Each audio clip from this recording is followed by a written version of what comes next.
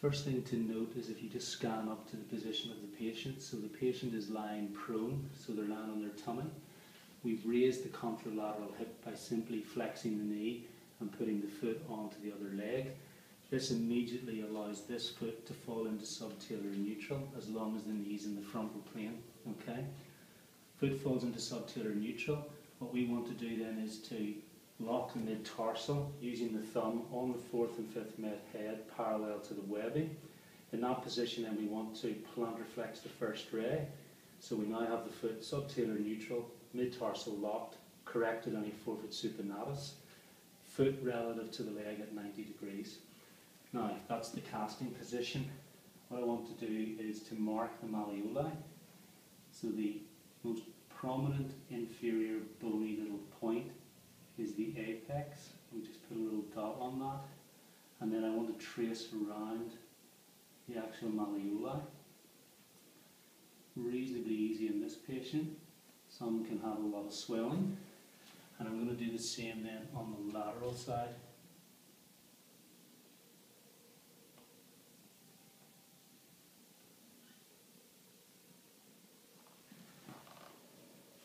Go to mark the 5th MTP and the 1st. Now in terms of the casting, very simple. One piece of plaster that I fold over. Now I'm going to bend it like so. And this part is the part that's going to go around the upper part of the ankle like so.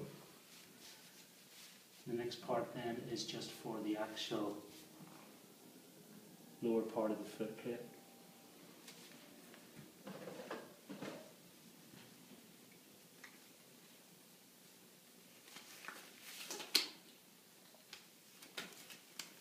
So this is the casting technique for the custom-made Richie brace, and it doesn't matter in terms of the standard or the fixed hinge or the tamarack hinge. So I smooth the plaster. You can see again, I'm trying to keep as much plaster in the bandage rather than wringing it out into the basin.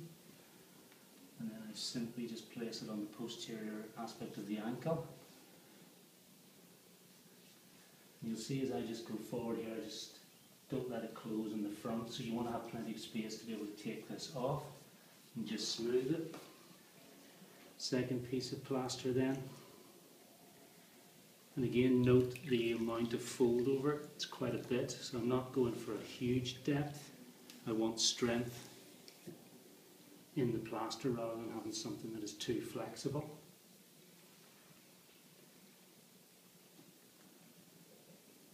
Just past the 5th MTP, put that on, and make sure that you're going to meet in the middle. Scissors, one little cut towards the outside of the heel like so. Then you can smooth this in.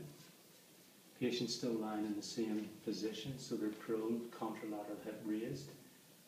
Then smooth this in, just up into the sulci.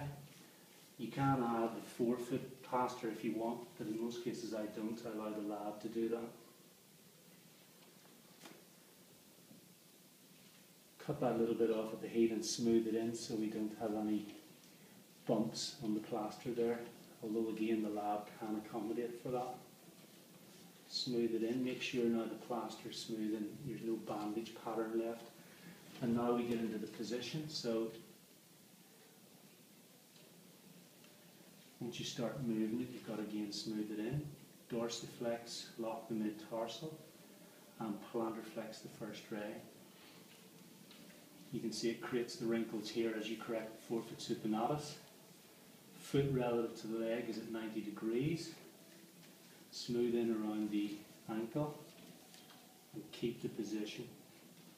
So subtalar neutral, lock the mid-tarsal, thumb is on the 4th and 5th met head, moving into the sagittal plane, so slight dorsiflexion. Be careful not to pronate the foot at this point or to flatten it, and create a correction of the forefoot supinatus. You're trying to get all 5 met heads on the same plane with subtalar neutral, with mid-tarsal locked.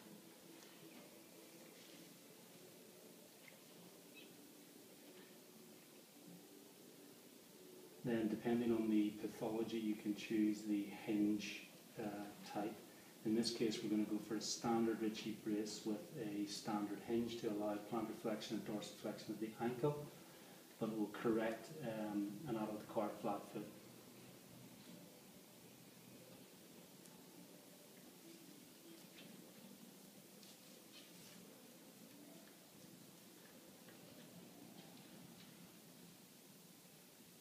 Are you comfortable there? Yeah? Aye, yeah. Great. And if you can there, you just come in and zoom sort of from the top down on that so they can see the position. Right from the back of the heel looking down if you can. Above it, yeah, like that.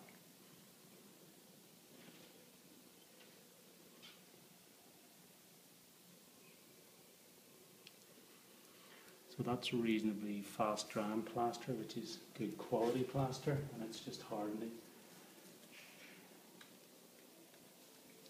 Now sometimes you won't get full correction of the forefoot, and then the lab can adjust that with a little wedge and fill the plaster and do the intrinsic cast balancing as normal.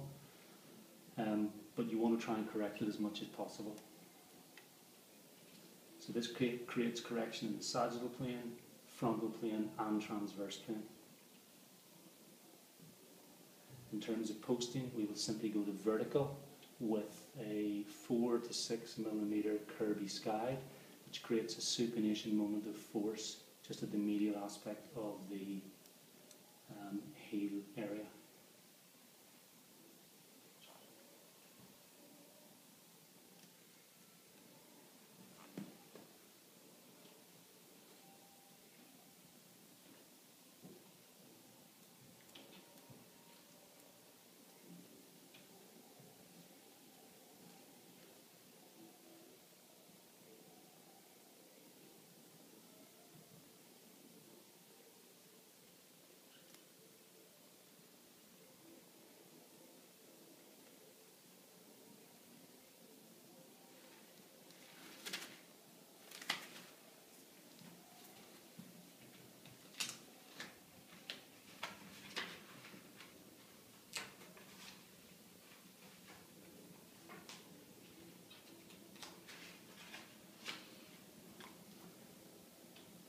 Just loosen at the level of the ankle, just slowly, and this is why you want the strength here, because you don't want it too flexible. And then just slowly pull back and just drop it down slightly. Take out your 4th and 5th thumb impression just by pushing down into it. And there we have the cast for the Richie brace, and you've captured the good medial longitudinal arch profile. The marking from the skin is transferred onto the cast so that you can get the ankle joint axis, which is unique to this patient. When you set it on the table, you want to see how much it rocks in. Ideally, you want to try and balance it in the lab so that it sits to heel vertical. So there's still a degree of correction required by the lab here intrinsically to get this heel to vertical. And that's it.